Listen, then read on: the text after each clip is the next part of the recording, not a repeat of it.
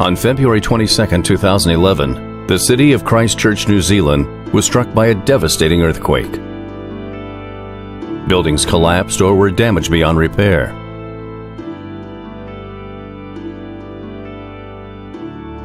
A 3-story, 70-meter-long, 2,800-ton city center building was knocked off its foundation and needed to be raised and leveled by up to 300 millimeters.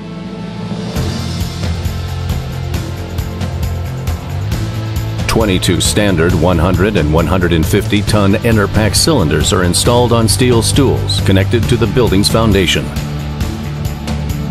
The Enerpac EVO Synchronous lifting system is suitably positioned in front of the building to have a clear overview of the lift. The cylinders are installed on the steel stools connected to the foundation. The team connects the hydraulic cylinders to the EVO's pump unit via hydraulic hoses. To correctly manage the cylinder forces, the lift stools are leveled to provide the correct reaction.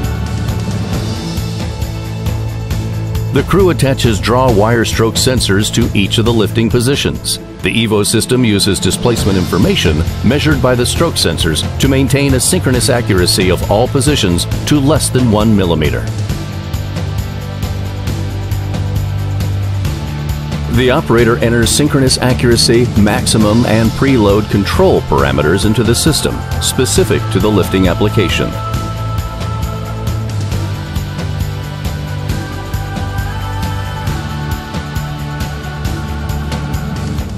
The synchronous lifting system controls the extension of the cylinders to safely and accurately lift the foundation and the building to the required position.